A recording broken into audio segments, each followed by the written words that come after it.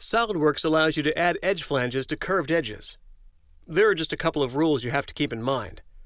The curved edge you wish to add the flange to must be on a planar face. And if you want to select multiple edges for the flange, the edges must be tangent. Let me show you what I mean. To get started, I'll click the Edge Flange icon.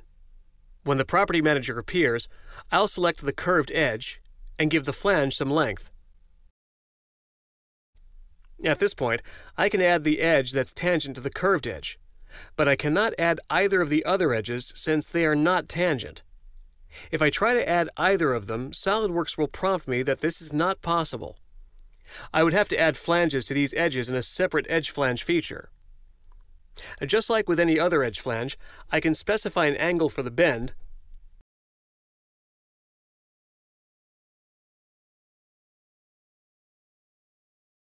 and can adjust the length and direction.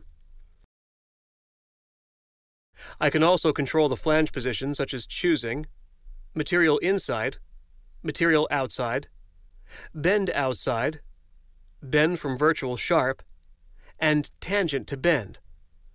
For this example, I'll use material outside, and you can see the result. You can also see the relief that's being added to the flange, which is the default relief type specified in the original sheet metal feature.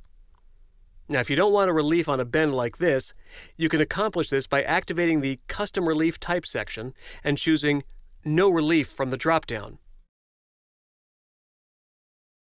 I'll click OK, and the flange is complete. The part can be folded and unfolded just like any other sheet metal part.